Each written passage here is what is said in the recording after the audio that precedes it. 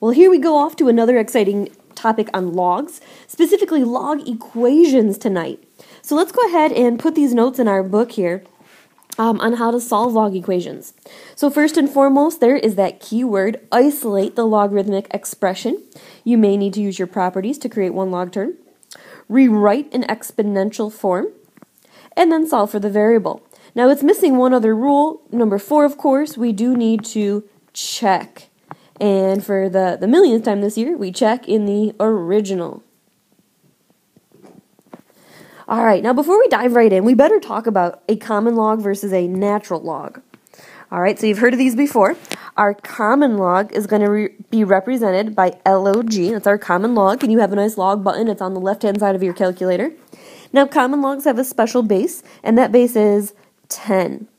Okay, and if you ever forget that, if you look at your calculator, all right, and you go and find the button that says log, in green or blue, you should see the number 10x on the same button, and that's telling you that it has a base of 10. Now, a natural log is actually represented by ln, log natural, but we say natural log. Now, this does not have a base of 10, you'll recall. This has a base of e. And same idea, if you ever forget that, if you just look at your ln button, which again is on the left-hand side, in a different color on that same key, you should see an e there. Now, one more thing before we dive right into our equations is we better know what this log graph looks like. And some of us have seen it on our Grizzlies the past week, and we were a little unfamiliar, so let's get this down today. Your log graph has an asymptote at x equals 0. All right, x equals is a vertical line. We've got a nice asymptote there. Your log graph crosses at one famous point, and that would be 1, 0, and that is a point you should know without your calculator. And your log graph is going to grow pretty darn slow. It's going to be asymptotic, so it's going to get close to this axis, and then it's going to curl up, go through that point, and it's just going to grow really, really slow. Okay? So the whole key to this and why we need this is for our checks. It's all about the domain. And we should know by now our domain are our x values. And notice, do you use any negative x values? Does your graph touch the negative x's? Heck no. Does your graph even touch 0? No. So your domain are numbers that are bigger than 0. Okay, all x values bigger than 0. Another way to say that is to say from 0 to infinity. Now, we all know we can't reach infinity, so that gets a parenthesis. And because there's an asymptote, you can't reach 0, so that's going to get a parenthesis. All right, now that we've discussed our domain, let's dive into some equations. All right, so we're off with our first log equation. So check back at those directions we said. Our first step is to always isolate.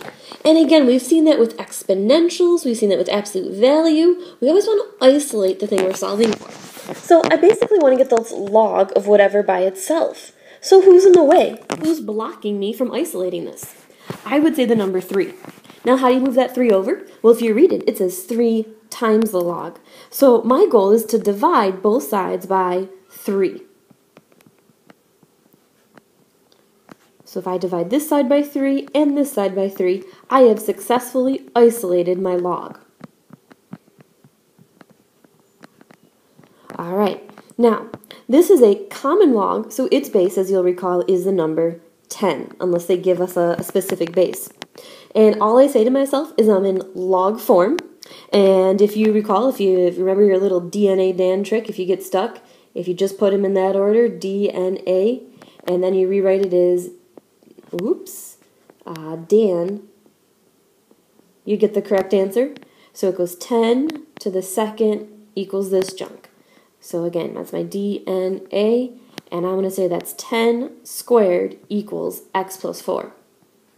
And once I solve this, I'm in pretty good shape. 10 squared is 100 equals x plus 4. So I get x equals 96.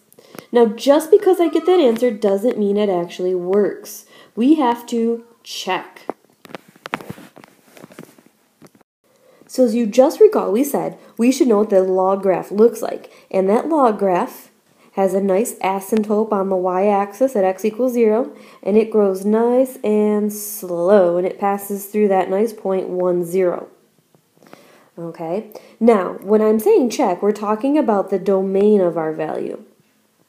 And basically, you'll notice that our x values are all positive. Do I use any negative x values? No. Do I even use 0 as an x value? No. My domain are x values that are bigger than 0. So basically, my check is very simple. I'm just going to take this value and plug it in, of course, the original equation, which was 3 log of x plus 4 equals 6. So 3 log of x plus 4, so I'm going to get 96 plus 4 equals 6.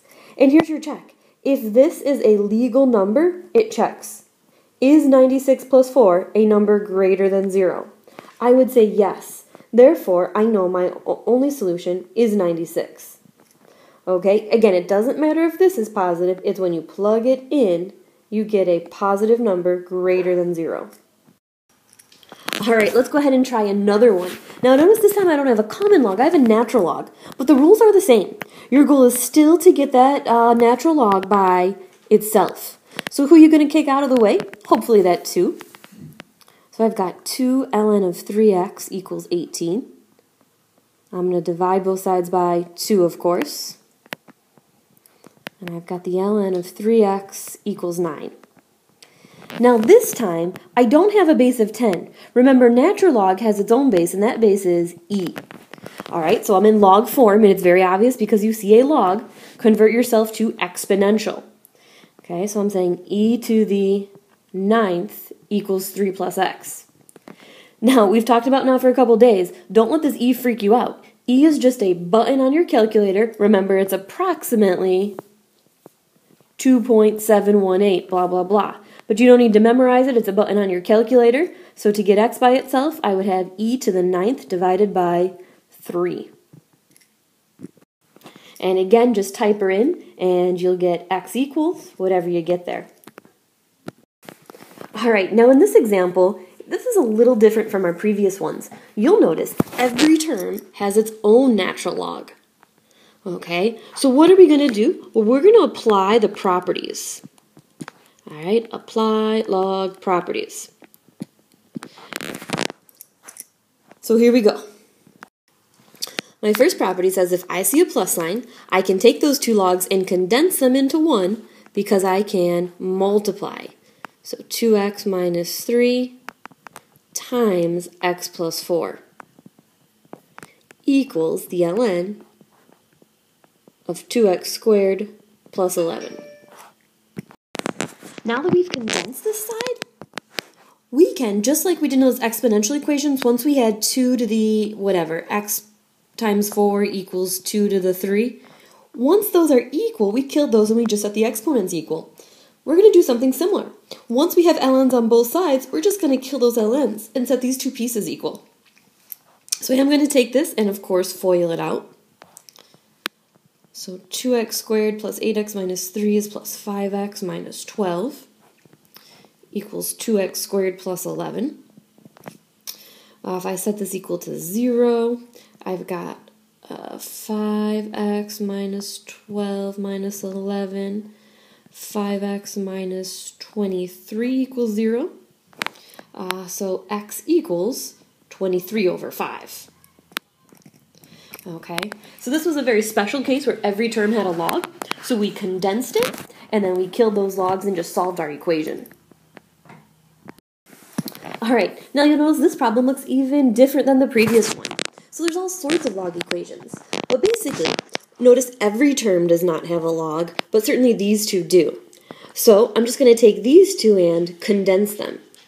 So I have log base 9. Okay, because of this plus sign, I'm going to do what with those two pieces? Hopefully you said multiply and set that equal to 1. So we'll clean it up a little further.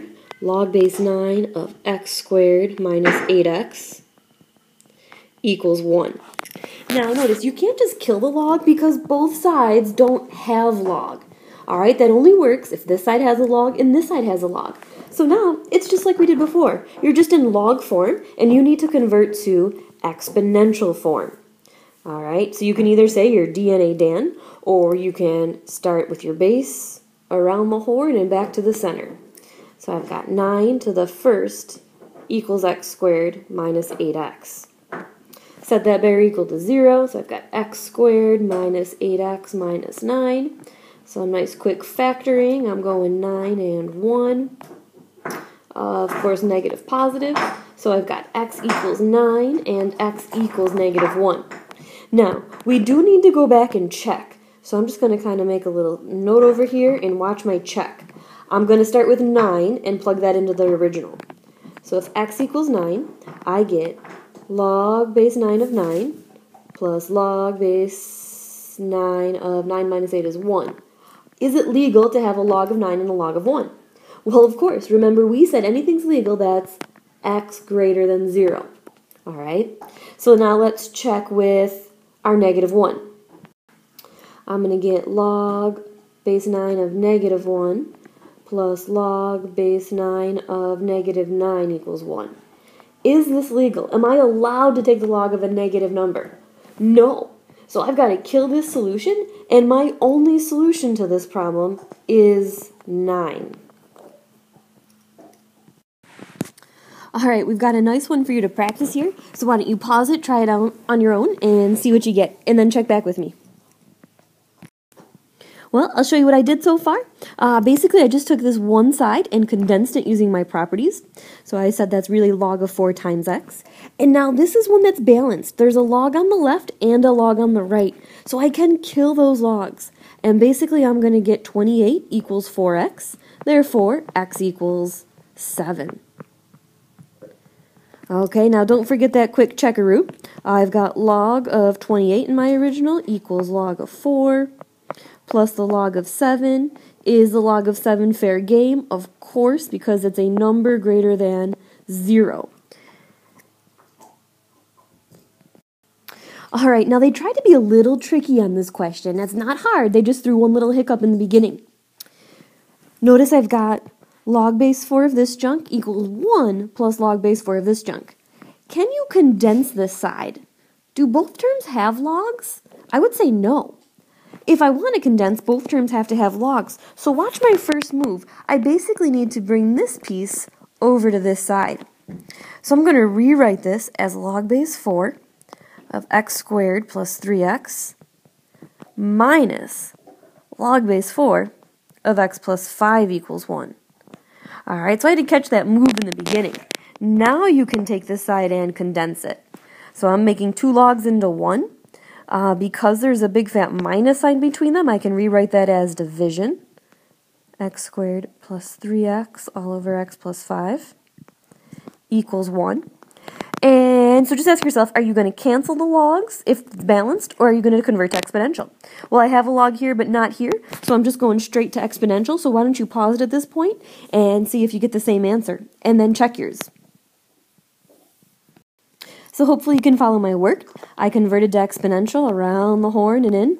Then I just said 4 to the first is 4. Put that over 1. Nice quick cross multiply. Solve for x. I got 5 and negative 4. Now remember, that doesn't mean they work. I need to go back and I need to check in my original. Shoot, I already forgot. 5 and negative 4. So let's start with x equals 5.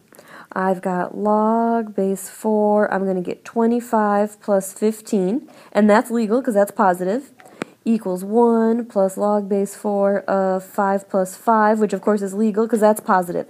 So I'm going to say 5 checks. I'm going to do the same thing with negative 1. Log base 4, negative 1 squared is 1 minus 3. I'm going to stop right there. That's going to get me a negative 2, which is not allowed. So the only solution I have is 5. Alright, well hopefully that does it for logs tonight. Basically here's your last question, and we'll count it as a quiz grade, and we'll check your notebook for it tomorrow. And let's say it's out of 5 points, so take your time, and we'll see you tomorrow. Have a great night.